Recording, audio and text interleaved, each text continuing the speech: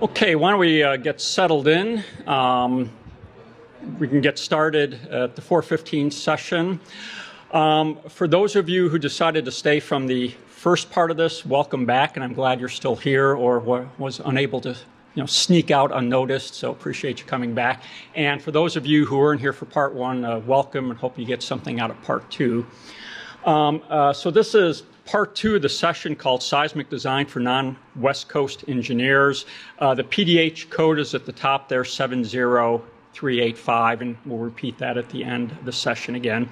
My name is Mike Engelhardt with the University of Texas at Austin, and this is part two of a two-part talk with the goal of just being a basic introduction to earthquake engineering for those who are not very familiar or comfortable with the topic. So part one, which we had just finished, these were some of the things we looked at, causes and location of earthquakes, basic earthquake forces on buildings and the idea of a acceleration response spectrum. Talked a little bit about the overall philosophy of earthquake design, which is basically we're trying to prevent collapse, but are willing to allow damage and would expect damage in a major earthquake. And then we talked briefly about the role of ductility. Unfortunately, I have enough time on that, but ductility is one of the cornerstones of how we try to survive earthquakes. We don't try to beat major earthquakes with strength, but rather with ductility. So in part two, over the next hour, we'll focus a little bit more on steel structures.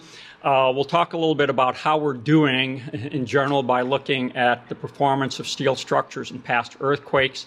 We'll then jump a little bit into ASCE 7 and just look at some of the procedures for figuring out what we need to do with earthquake design in ASCE 7. Then we'll take a look at the AISC seismic provisions for structural steel buildings, AISC 341, which is really the document that tells us how do we build ductility into our steel buildings. And again, give just a brief overview of that. And then finish up with some references for people who might want to look a little bit further into this.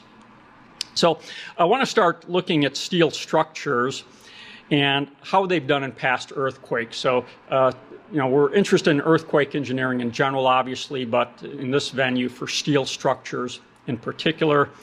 Back to the same slide I had in part one here, looking at the study done of what kills people in earthquakes, looking at a set of earthquakes from 1900 to 1949 that killed about 800,000 people, and then 1950 to 1999 with about 700,000 fatalities.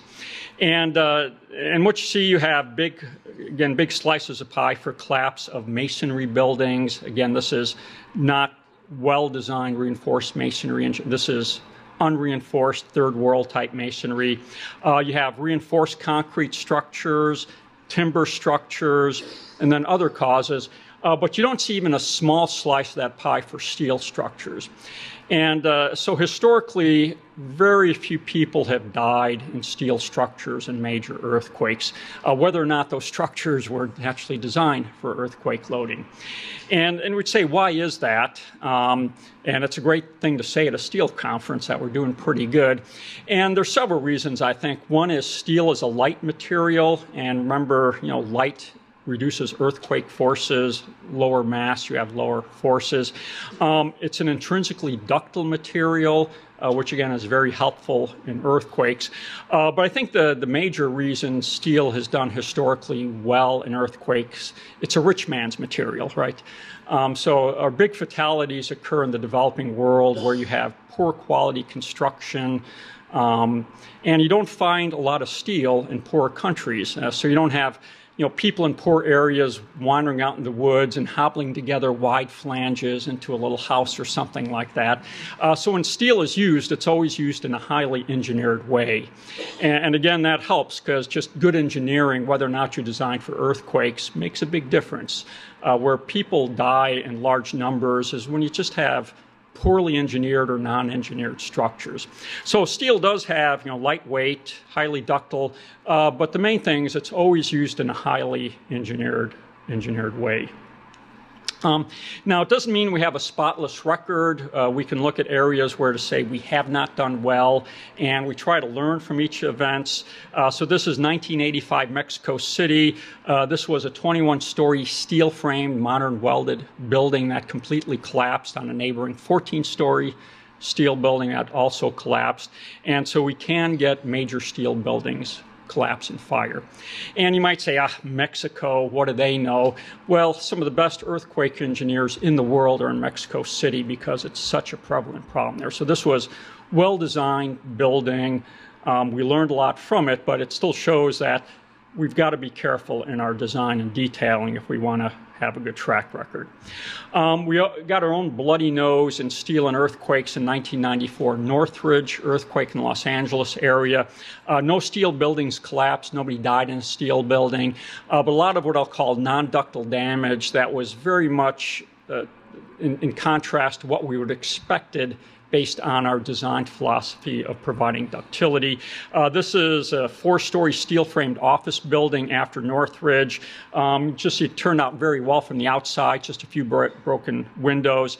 But inside, there were lots of fractures at welded beam-to-column connections. This was one of the big stories of Northridge, where a failure of welded connections. And you say, well, the steel building stood, who cares? You know, we met our life safety objective. But this told us we didn't really understand what we're doing. We've expected to see yielding in the beam, but not failure of the connection. And so we did not see the behavior intended by our design approach. And this occurred in quite a few connections, as many may be aware. Also less prevalent, but still there, were failure of braced frames. So this is a HSS brace that's just about broken in half. Again, non-ductile behavior. An HSS brace connection, that's failed. Here, a heavy base plate that's just cracked right down the middle. And so what we learned in Northridge is we have a lot to learn about steel structures and how to really properly design them for earthquakes. Exactly a year to the day after the Northridge earthquake was the 1995 Kobe earthquake in Japan, where again there was a surprisingly large amount of damage to steel structures. And if there's anybody in the world who knows steel and earthquakes, it's the Japanese, but they still had surprises. A lot of damage to older steel buildings, not up to their current codes, but this is a braced frame building on the left that's showing a little bit more residual drift than we like to see after an earthquake. Didn't come down, but some of the older ones did. They also had a great deal of problem at welded beam-to-column connections. Their style of doing things is a little bit different than in the US, but still a lot of fractures. And just another example is heavy welded box column, brittle fracture, not what we're supposed to see. And one of the benefits of both Northridge and Kobe is it initiated a worldwide intensive research effort to really say, let's try to understand how to properly do steel buildings in earthquakes. There's 10 years of research, huge amounts after these earthquakes, that are now reflected in our current code. So we think we've learned the lessons, and we'll find out after the next big earthquake. Just another example from Kobe, from a brace connection failure. And again, one thing we do is we study these failures very carefully, and we learn from them, and we move that into our building standards. And for those of you who say you're driving us crazy, you're changing the code all the time, which we are, and we are driving you crazy, but it's in response to things we see in real earthquakes that are not working. So looking now at the broader picture of seismic resistant design, and we say, what are the key pieces to the puzzle? There's really two of them. And we have to look at sort of general seismic design requirements. How conservative or unconservative do we need to be? And what lateral strength and stiffness do we have to design for? And in the US, that information is given to us by ASCE 7 minimum design loads for buildings and other structures. But then the other part of that is ductility. So as I talked about in part one, in earthquake-resistant design, we trade strength for ductility. And the lateral forces given to us by ASCE 7 assume that we have a certain level of ductility in our structures. And so in addition to designing for strength, we also have to now build ductility into our structures, doing what's called ductile detailing. And in the codes, that's handled by the material standards, ACI 318 for concrete and so forth. But for steel, structural steel, those requirements are handled by AISC through their seismic provisions for structural steel buildings, or AISC 341. And these two documents are closely linked because the required strength has to be calibrated to the amount of ductility you're putting into your building. So the two documents work together very closely. So now I want to just take a little sidebar and look at a little bit of ASCE 7. And so this is our picture of ASC 7-10. We'll soon have ASC 7-16. For those of you who like constant change, it's coming here. And just want to hit a few points here. When you start going into the earthquake things in ASC 7, what turns out to control absolutely everything that you need to do is what's called a seismic design category. So you fight your way through a bunch of stuff in ASC 7, and at the end of the day, a particular building at a particular site will be assigned a seismic design category. And those are letters A, B, C, D, E, and F. And as you move up the alphabet, we think we have a higher seismic risk. And what we have to do for design becomes increasingly stringent with the higher seismic design categories. So the starting point in seismic design in the US is to figure out your seismic design category. And in general, it's going to depend on three things for any given building: your geographic location, where you are, obviously. Austin, Texas versus Los Angeles makes a huge difference. Then the soil conditions matter. And then finally, the importance of your structure. We're going to be more conservative, say, with a hospital than an office building. And so I'm going to go through this kind of quickly, but these are the basic steps. You first determine the risk category of your building, how important it is. You then have to get what kind of ground shaking you expect at your geographic location. So there are maps given in ASC 7, and those maps do not give us ground acceleration, they give us spectral acceleration, the expected acceleration of an elastic structure, and there's two of them. One for a short period structure, maybe with about a 0.2 of a second period, and then one at 1 second. So that's S sub S and S sub 1. And that basically controls the shape of the response spectrum at any given location in the US. We then determine the site class, what are the soil conditions, and then we modify our spectral accelerations for soil effects. And then finally, we get a design spectrum, what we're actually going to use for design, which is 2/3 of the spectrum that we've actually calculated. And we're going to run out of time, and I'm not going to answer anybody why there's the 2/3 factor, because it's one of those fudge factors built into the code for many years. Smarter people could explain it, but we're going to just accept that there are superior minds at work, and we're going to trust those. So a quick thing, first we look at the risk category. Those are defined 1 through 4. Most ordinary buildings, residential, commercial, will be risk category 2. Risk category 3 would be like high occupancy structures, structures housing mobility impaired people, structures housing hazardous materials. And then finally, there's risk category 4, which are essential facilities, things we'd like to maintain operational after an earthquake. And again, perhaps structures housing very large quantities of hazardous materials. So basically, as we move down the risk categories, the code is going to be more conservative, which makes sense. But again, most buildings would be risk category 2. Once you have your risk category, you can get an importance factor. So for risk category 2, it's just 1. But the higher risk categories, it's 1.25 and 1.5. And those are going to be simply a multiplier on our lateral forces. We're going to make those more important buildings stronger, therefore less ductility demand, and presumably less damage in an earthquake. Next, we have to get what are our ground motions. So ASC 7 has 2 important maps. One is what is the spectral acceleration for short period building in G's of gravity. So again, this is not ground acceleration, but expected building acceleration. And so you need a really big magnifying glass, and you can get that off of here.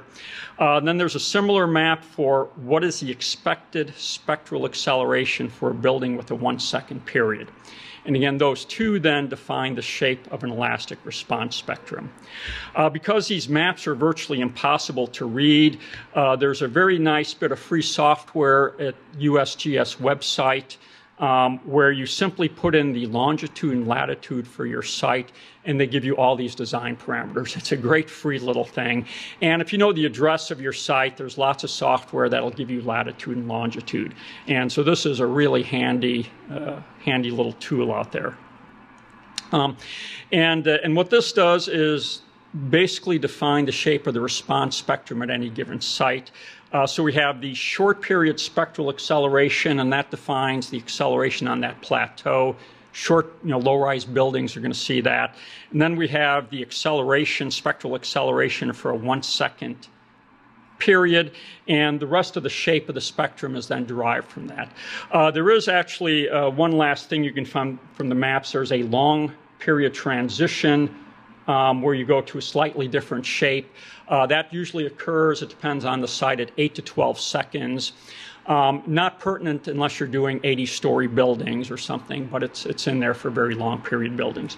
But again, the key thing is the way ASC7 represents the seismic hazard is not expected ground accelerations. They did that many years ago, but expected building accelerations, because that encompasses not only the intensity of the ground motion, but the frequency content, and they're both important. So if you just look at peak ground acceleration, it doesn't nearly tell you the full story. Next, we have to classify our site, the soil conditions. So there's site classes A through E: hard rock, very dense soil, stiff soil, soft clay, and then site class F are where you have to do site-specific investigations. ASC7 says if you know nothing better, assume site class D.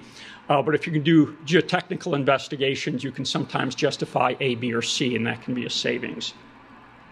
And the site class depends on things like shear wave velocity, standard penetration test, and undrained shear strength. But to get those, you do have to do some geotechnical investigation of a site. Once you have the site effects, what site class you are, you can then adjust your accelerations, and they will go up or down. And so you take your short period acceleration and you modify it. That's what the S sub M is a modified spectral acceleration for site effects. And you do the same thing for the 1 second acceleration. So the main thing is we start out with what we expect essentially on rock, and then we adjust the accelerations for soil effects. And the soil effects can be quite dramatic. You can see, they can boost you factors like 1.5 or 2. They can have a huge impact. And then finally, for what we use for design, what ASC7 says, take the accelerations you've just calculated and multiply them by 2/3. And a simple way, before you multiply by 2/3, we're looking at collapse level type accelerations we're designing for. But when we design for less than collapse level. We're doing, even with ductility, a design that we think has some margin of safety to collapse. And this 2/3 in a very rough way, fudge factor takes care of that. And the number kind of implies the precision. It's it doesn't come from science, it comes from a committee vote, basically, I think so. But anyway, that's the rules. And then finally, once you have that, you define your seismic design category. This is what we're after. And so there's two tables. One is you look at your short period spectral design acceleration and your risk category, and you end up somewhere between A through D. You can see for any given acceleration level, so as you get higher accelerations, you have higher seismic design categories. And then when you go to highly essential facilities, that will often knock you up one seismic design category. There's a second table that looks very similar, but now you look at your 1 second spectral design acceleration. And again, you pick out seismic design category A through D. And whichever is more severe of the table, with a few exceptions, is what you take. There's some additional fine print that says if your 1 second spectral design acceleration is less than 75% of gravity, For risk category 1, 2, or 3, that bumps you up to seismic design category E. And then finally, for essential facilities, you're up to the highest seismic design category, which is F. And when you put it, again, all together, it comes down to where you are in the country, soil conditions, and how important your building is. And I'm going to do a couple quick examples. Picked a site in Santa Clarita, California, near the Newhall Firehouse that we talked about, so area very strong shaking. I'm going to say let's have a low-rise office building, risk category 2, and we'll assume site class D, that's the default.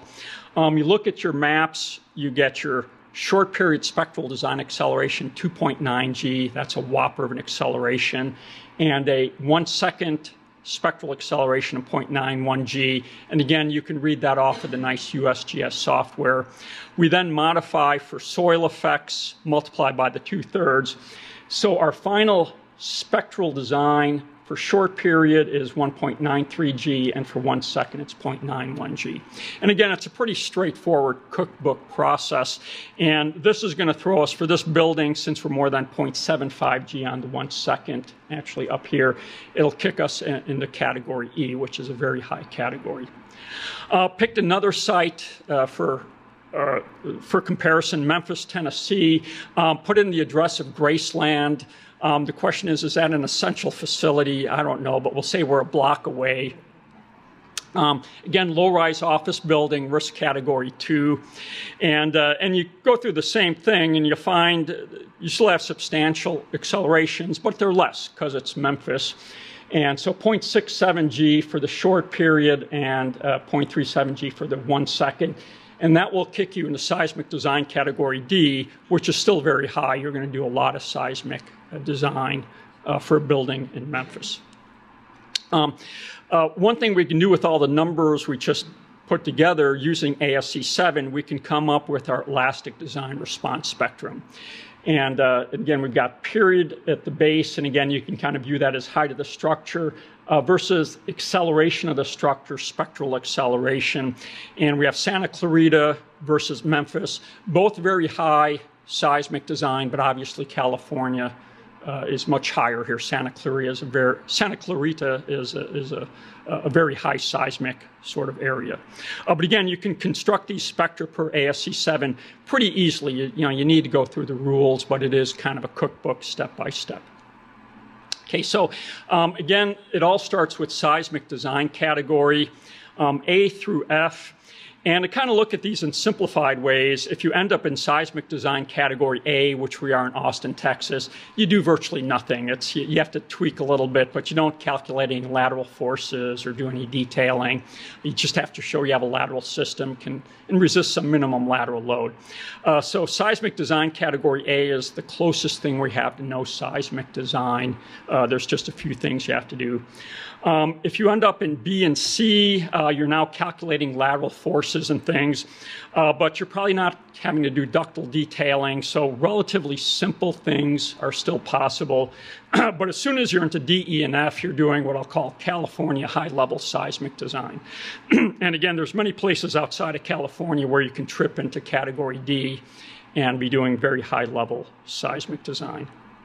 Want to just briefly, again, while I'm on ASC 7, talk about what options they have for actually analyzing our buildings under earthquake loading.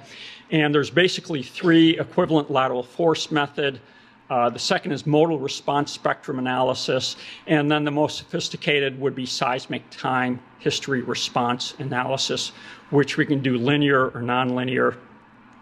The equivalent lateral force method is we basically treat earthquake loads like a static lateral force on our building. So we calculate a total base shear, and then we distribute over the height of the building, and we run our elastic computer programs to get the forces in our beams, columns, braces, and so forth. So we're essentially treating what's a highly dynamic load, obviously, as an equivalent static force. And this would be, I'd say, much of the mainstay of what we do in seismic design.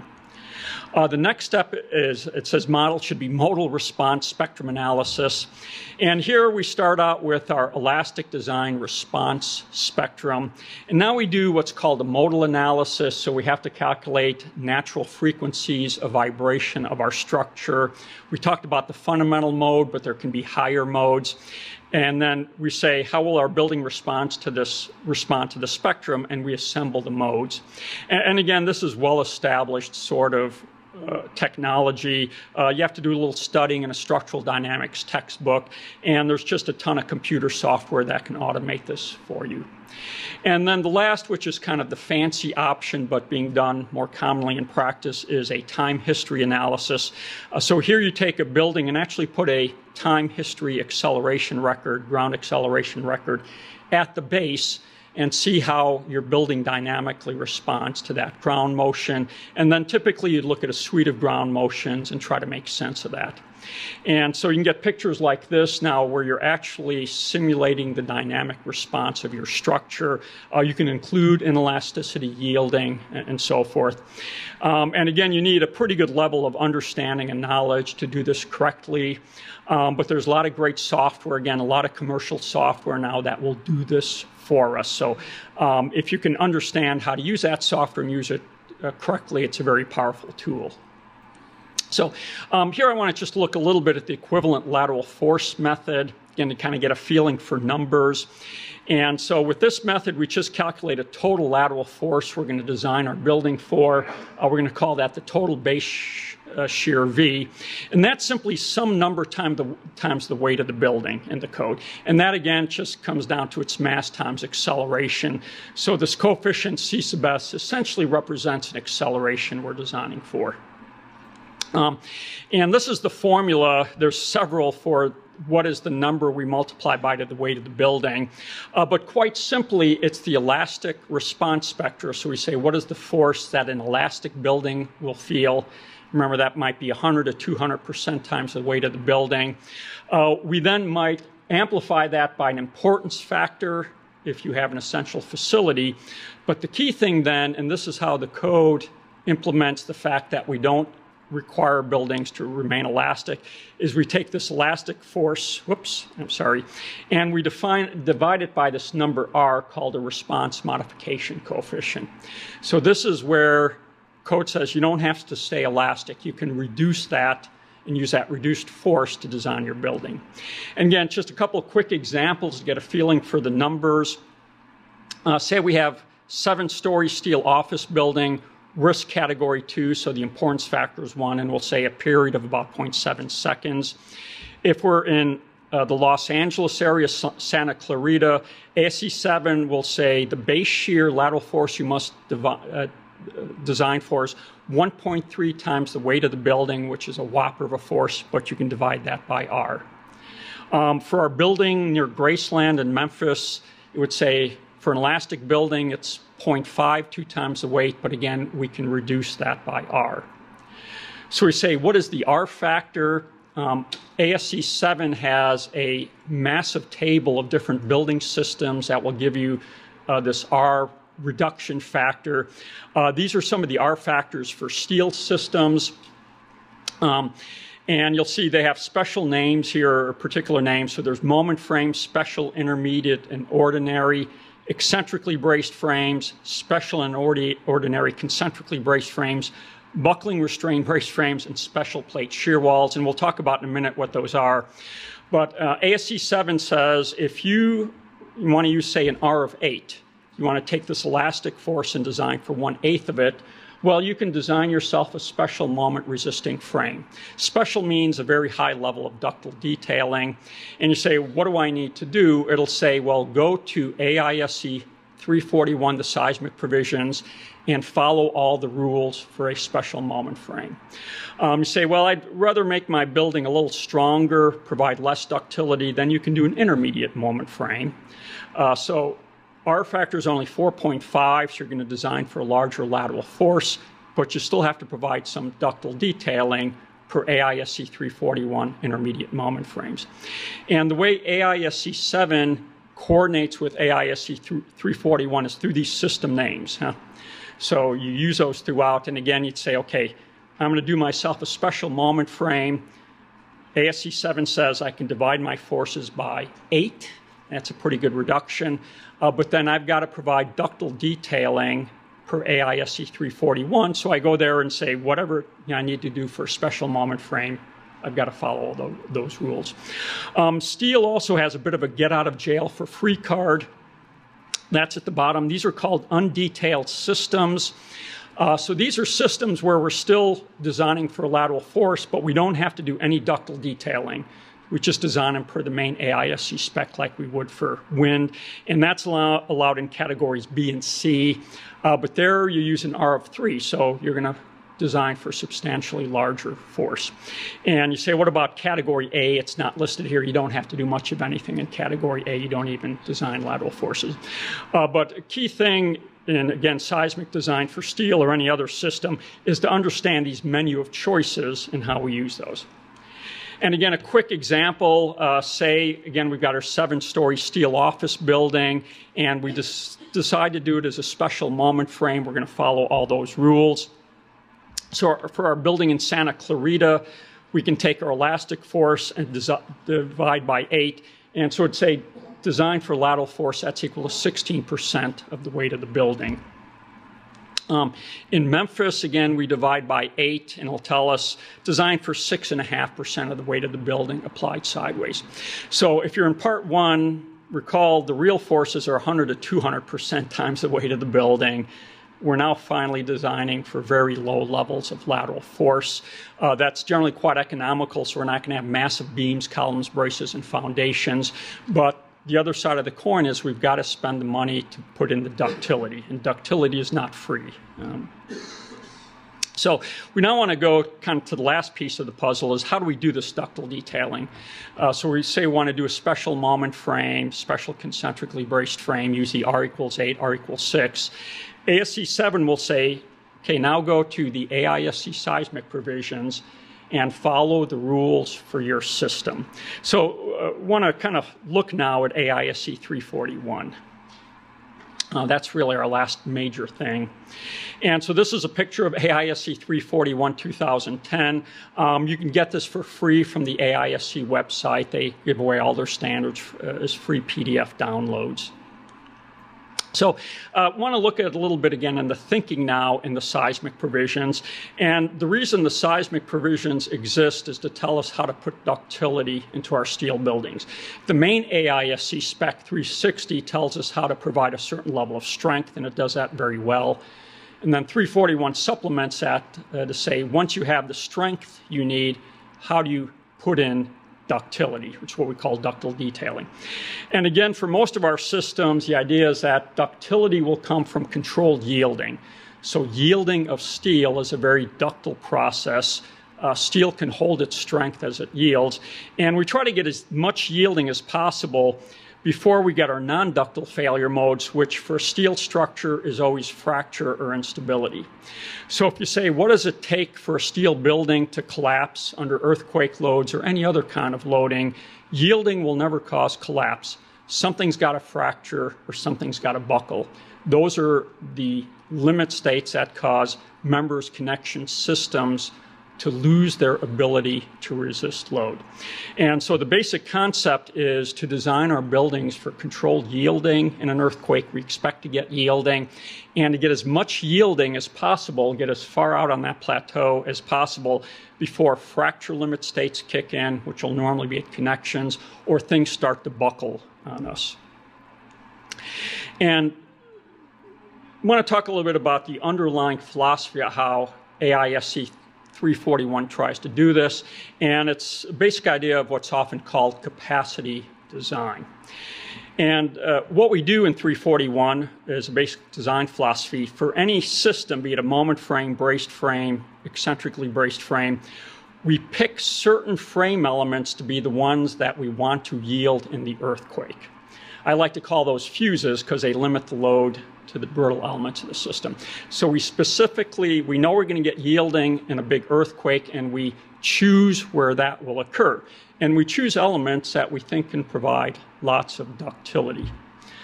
Examples are beams and moment frames, braces and braced frames, links and EBFs, and we'll look at that in a minute. So that's step one, is picking where you want the yielding to occur. The second thing is those elements that are going to yield, we try to detail them so they can get as much yielding as possible before they fracture or buckle.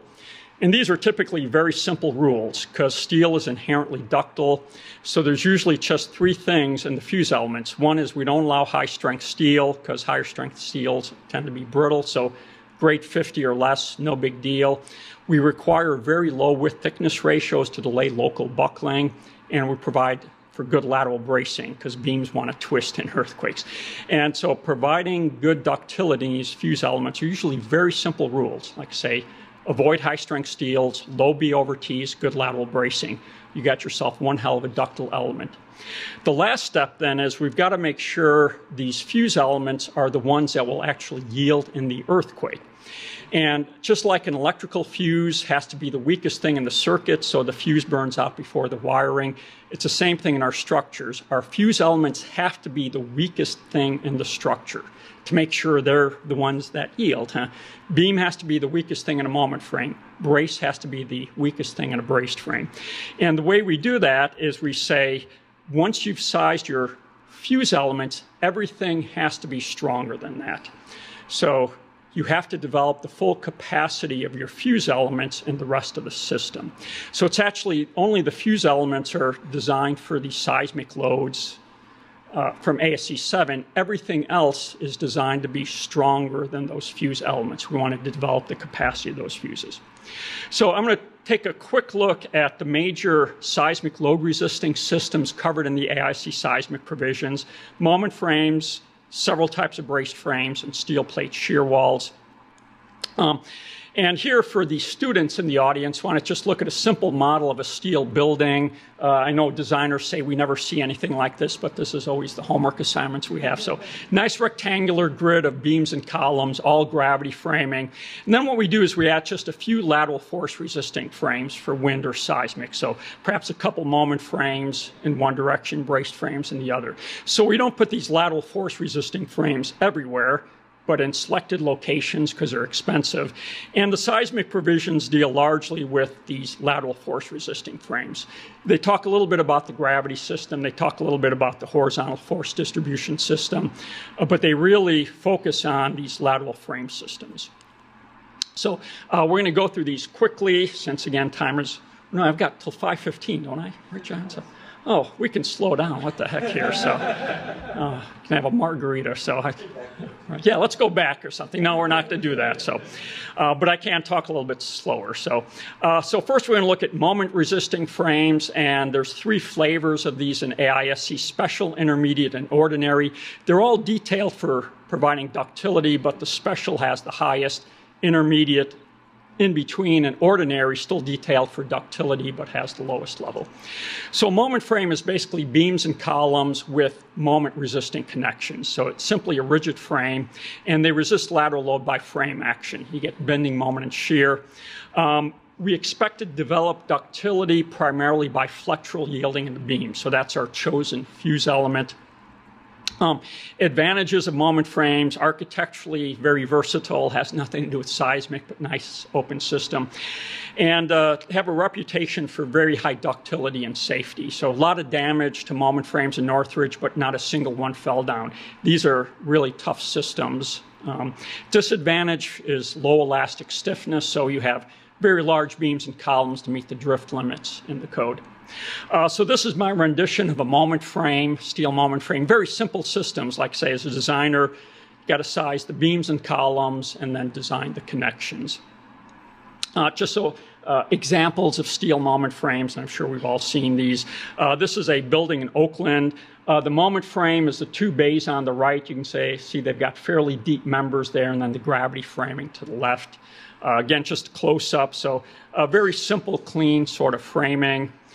This is an example with box columns, which are sometimes used for corner columns. This happens to be a moment frame in Taiwan where they love box columns. And this is a very simple picture of what we expect to happen to a steel moment frame in an earthquake. The darkened areas is flexural yielding at the ends of the beams. So this is what we expect to happen, is we'll get yielding at the ends of the beams. And then AISC 341 will say, well, what do you have to do to the beams to make sure we can get nice yielding? Simple things, no high-strength steel, low B over T's, and good bracing. And that's it. Very simple rules. And then AISC 341 will say, oh, by the way, everything must be stronger than the beam. So once you size the beam, you throw away your ASC 7 lateral forces and say, beam to column connections have to be stronger than the beam. I don't care what your external loads are. They've got to be stronger than the beam so that the beam yields before the connection fails.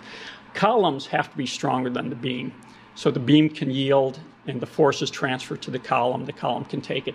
Column splices have to be stronger than the beam. Column bases have to be stronger than the beam. So it's a very simple philosophy. It can be tough to do if you've never done it before, but very simple ideas. For concentrically braced frames, and now there's two flavors of these, special and ordinary, the special having the higher ductility than the ordinary. And these are simply beams, columns, and braces, and they're truss type systems.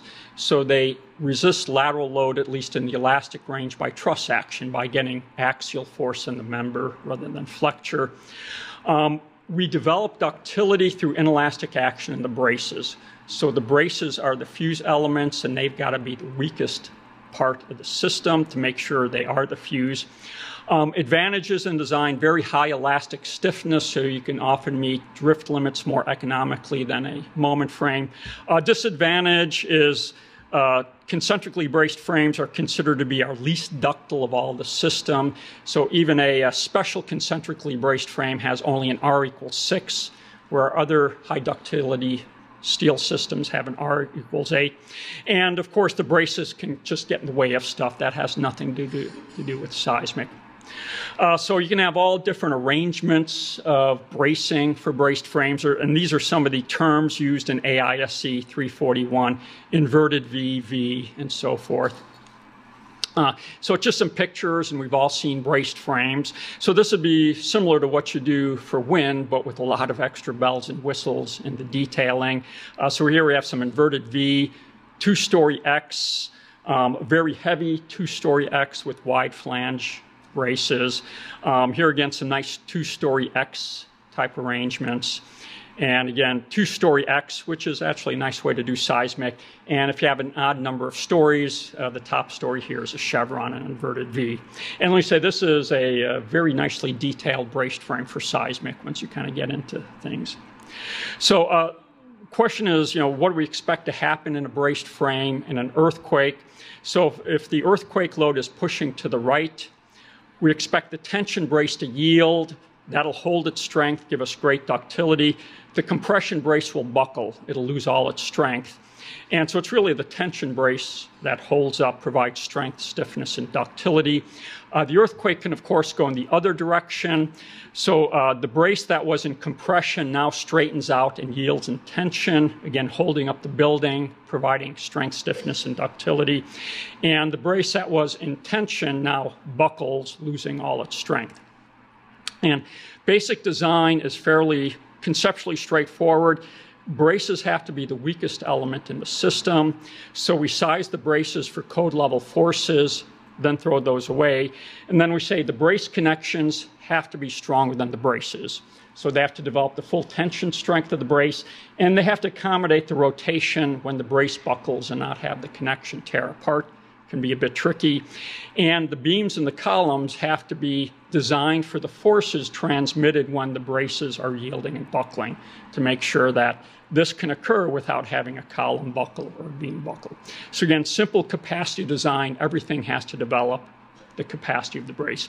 Also, a very simple and obvious rule is you want to have braces pointed in both directions so that about half of them buckle, you'll have the other half in tension, and it goes both ways. And this is in the code, but it's kind of a very basic idea. Have the braces in both directions because you always want to have some in tension. And some braced frames after earthquakes. So what you expect to see in a well-designed braced frame after an earthquake is two things. One is the building is standing, that's our goal, and the braces are buckled. That's what they're supposed to do. So this is from Kobe 95, some nice buckled braces, a very heavy brace that just started to buckle. Very light braces here, angle bracing that buckled, but again, it did its job, the building standing. The braces served as the fuse. And again, lots of examples. And again, this is good behavior, huh? So you'd expect to see, after a major earthquake, buckled braces in a standing building. And yet one more. This one's kind of interesting because it shows when the brace buckles, in this case, in plane, it really wants to rotate that connection. If it buckles out of plane, it's the same thing. And so again, one of our basic rules is you have to detail the connection to allow the brace to rotate when it buckles, as opposed to tear apart the connection. Next, we have eccentrically braced frames. So EBFs for short. And these are simply braced frames. You've got beams, columns, and braces. But in these systems, the braces are moved off from center lines to isolate a part of the beam that we call a link. And the link is now our energy dissipator, or our fuse. EBFs resist lateral load. They're kind of a hybrid. They have both some frame action and truss action. So they're somewhere in between a normal moment frame and a braced frame. And again, our fuse, where we try to develop ductility, are the link elements. We'll see those in a moment. And in general, EBFs are very good systems. They provide high levels of both ductility, like a moment frame, and high stiffness. I should mention on the side, there's these very strong earthquakes in Christchurch, 2010 and 11. Not a lot of steel buildings in Christchurch, but they have built, actually, in the last few years, quite a few EBFs.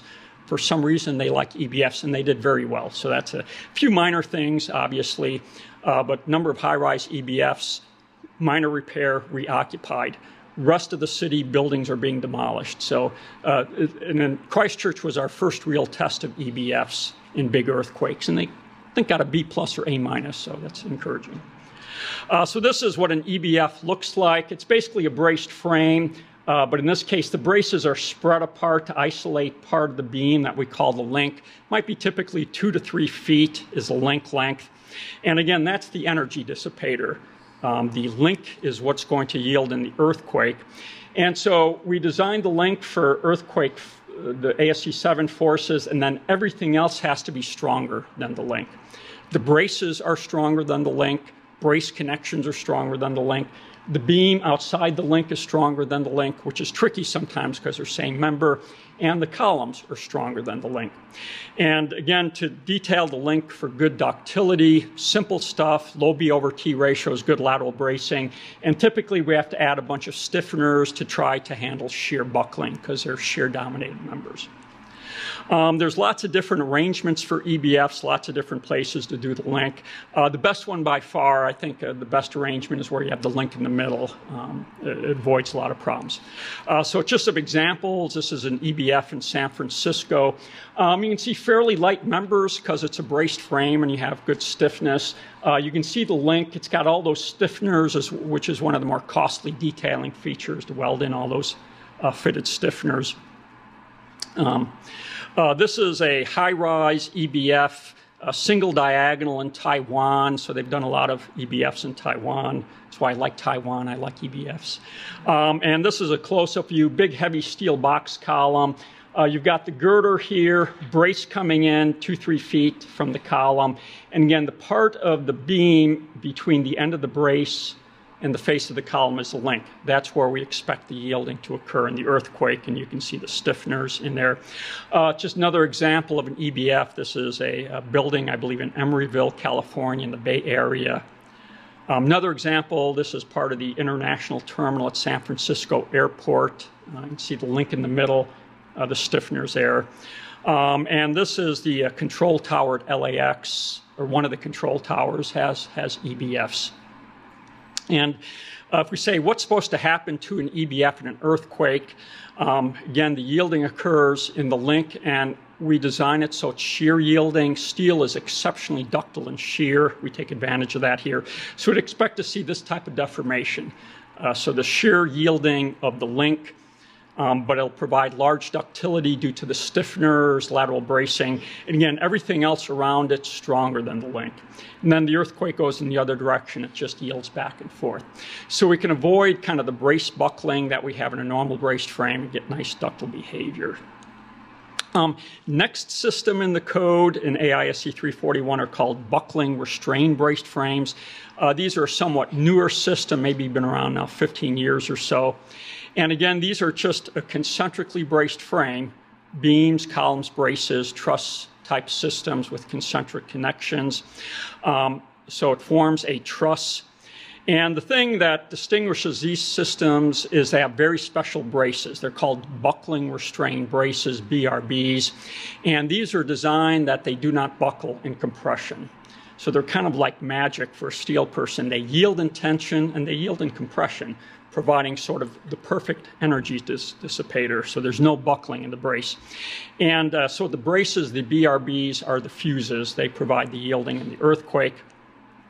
And like EBFs, these systems can combine high stiffness with high ductility, kind of giving us the best of both worlds. So the magic in these systems is what's called a buckling restrained brace. And they basically consist of a steel core.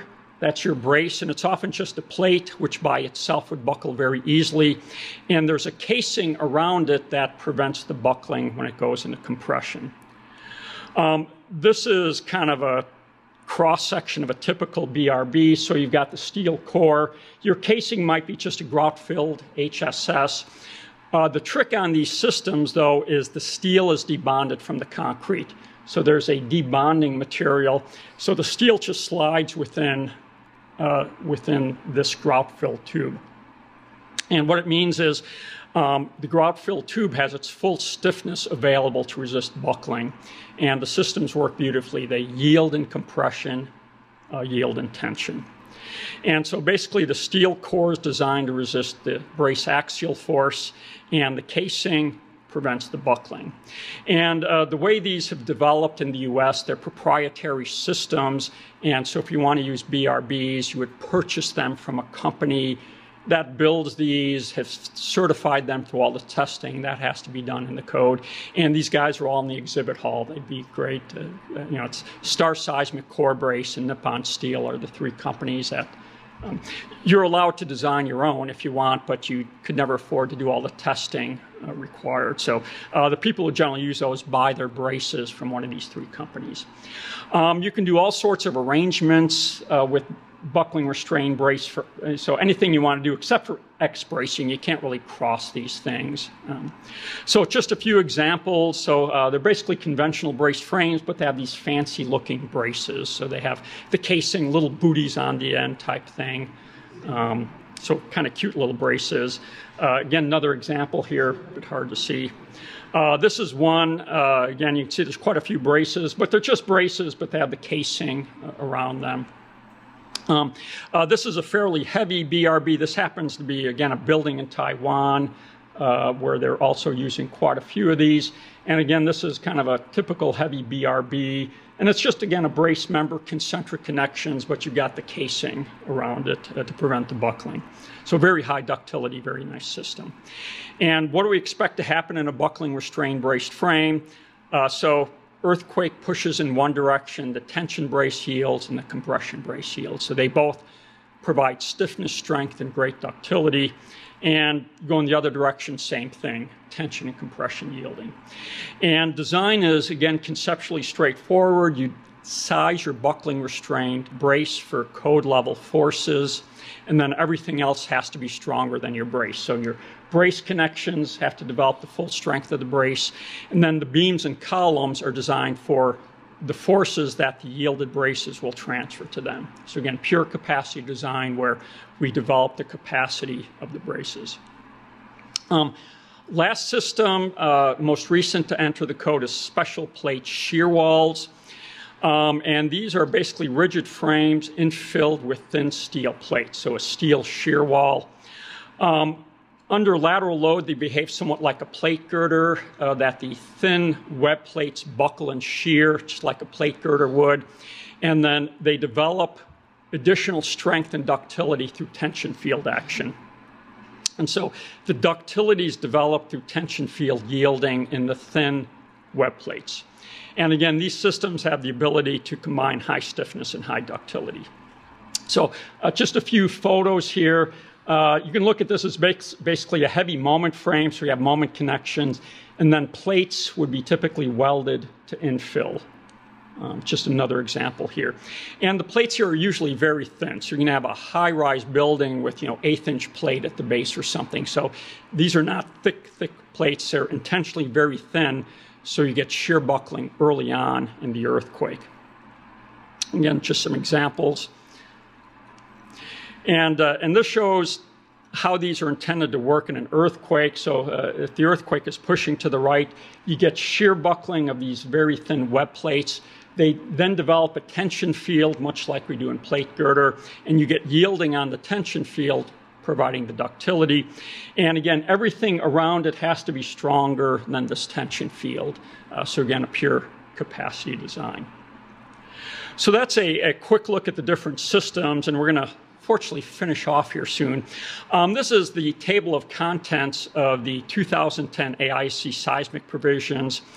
And if you've never used them, they're a bit intimidating because there's a couple hundred pages of fine print and exceptions, and like all code documents, written in an incomprehensible way. You look at the commentary, it doesn't help you, so right, it helps you a little bit or whatever. But basically, in going through all this, the provisions try to implement the simple ideas I just talked about. Build a fuse, detail the fuse for ductility, and make sure everything is stronger than the fuse.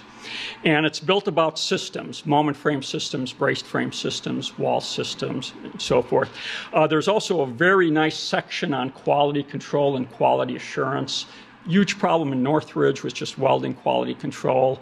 And so a lot of work went into what makes sensible quality control provisions. So a lot of useful stuff. So we're going to finish up here and just say, if you want to know a little bit more about earthquake engineering, what are a few places to look? It's always good to have a basic text on structural dynamics because earthquakes are fundamentally a dynamic problem. And a couple I would recommend, and I get no kickback on this. There's one by Anil Chopra at Berkeley called Dynamics of Structures, Theory and Applications to Earthquake Engineering. Excellent text. And then there's a more classic by Clough and Penzine at Berkeley called Dynamics of Structures. And I like Clough and Penzine. That's the one I had as a student, but Chopra is an excellent. And, these are not free, but you go to Amazon and you can buy them, easy to find. Also kind of a nice general text on ductile detailing and seismic design of steel structures is a text called Ductile Design of Steel Structures by Michel Bruneau. He's at the University of Buffalo, Chao-Ming Wong at UC San Diego, and Raphael Sibeli, who's with Walter P. Moore. It's a bit of intimidating. It's 600 or 700 pages, but tremendous references. So as you get into more detail, great place to look. And again, I don't get any kickback from these guys. These are some really great documents to get the big picture. I mentioned these before. These are some FEMA reports. The one on the left, FEMA P749, is, I'll call kind of a layman's description of earthquake design. So there's no, it talks about the code, but tries to make it understandable for engineers. And again, free. If you just Google FEMA P749, you'll figure out where to download it. The one on the right is FEMA P750, NEHRP recommended seismic provisions. NEHRP is National Earthquake Hazard Reduction Program. And this is written more in code language and a commentary, and is the source document for ASCE 7. So ASCE 7 doesn't have a great commentary, if you ever noticed, on earthquake, but this document does. So again, it gives you a lot of insight in terms of what the code is doing. There's also a nice companion to that, FEMA P751, which actually works a bunch of design examples using these provisions. And of course, as a designer, it's always great to have examples. And again, these are all free documents. Download them and get them in PDF. A couple other things I would recommend. These are some things that came out very recently. They're called NEHRP Seismic Design Technical Briefs. And these are just short little booklets because practicing engineers don't have time to read a 500-page text is what I understand, and nobody does. And so these are like 20, 30-page little primers on different types of design. They have them on all things, but I had a few highlights. So there's Tech Brief number 2 on steel special moment frames. There's number 4 on nonlinear analysis. There's number 5, which is on composite steel deck diaphragm design, which is always a bit tricky. And then there's number 8 on steel concentrically braced frames. And there's one in the works right now on buckling restrained braced frames. And each title ends with a guide for practicing engineers. So they're nice short documents that tell you in a nutshell some key ideas that are useful, so great things. This is just an example of one. This is Tech Brief number 2 on seismic design of steel special moment frames. And let me say, they stole my slide of a moment frame there, but that's okay. So they asked, actually, and I said, yeah. But again, these are very nice because they're short and to the point. For the professors in the crowd, I'll make a plug for, there's an AISC teaching aid that I put together a few years ago with some colleagues. It's called Teaching Principles of Seismic Resistant Design of Steel Building Structures. And it's a series of 6 or 7 PowerPoint modules on all aspects of seismic design for steel. A lot of the slides I used today came out of that, but it's got a lot of great pictures of different building systems, buildings after earthquakes, test specimens, what does a brace look like after it's buckled. And each of the slides are annotated to say, okay, what's the slide trying to show? It's a little out of date. It's geared to the 2005 seismic provisions, but we're currently updating it to 2016. And it's totally free, so free is good. And if you're interested in this, you go to AISC's website, then you look for a link. There's a section called for faculty and students. Even if you're an engineer, you're allowed to click on that. I don't think you'll get an electrical shock or anything. And then they have a section called teaching aids, and there's all sorts of teaching aids for professors, but this is one of them. And again, it kind of goes through, if you know nothing about steel and seismic, and there's a lot of stuff. There's 500 or 600 slides here. Other things, it's always good to have, the actual seismic provisions. So on the left is AISC 341, the seismic provisions for structural steel buildings. There's a companion standard, AISC 358, pre-qualified connections for special and intermediate steel moment frames for seismic applications. So these would be kind of the 2 key code documents you need to have on your desk if you're doing special detailing of steel structures. And again, both are free downloads from AISC. If you really want to get into the weeds, American Welding Society has a supplement to the main welding code, D1.1, on special things for welding, for seismic. So this is AWS D1.8. And again, if you start getting the real detailed things, this is an important document because just doing welding correctly is about 90% of the battle of having our steel building stand up. This document, unfortunately, is not for free, so you got to buy it from AWS. And then I'll finish with this. I'll make a plug for AISC. They have this very nice thing called a Seismic Design Manual, which again is not free, but is a great document. It includes the seismic provisions and the pre-qualified connection standard, but mostly it has hundreds of pages of detailed step-by-step design examples. Special moment frames, special concentrically braced frames, connections, members. It's just extremely useful if you're new to seismic and even if you're not, because it has these very detailed examples, and it's a great resource. So with that, we'll finish up, and again, luckily there's no time for questions, thank God. So, but again, this is a reminder of the PDH code for this session. And again, since we're out of time, we'll just say if you have any questions, come on up. I'll be glad to answer them. Or I'll see you at dinner and buy me a beer. I'll be here. So thank you very much for your attention. So.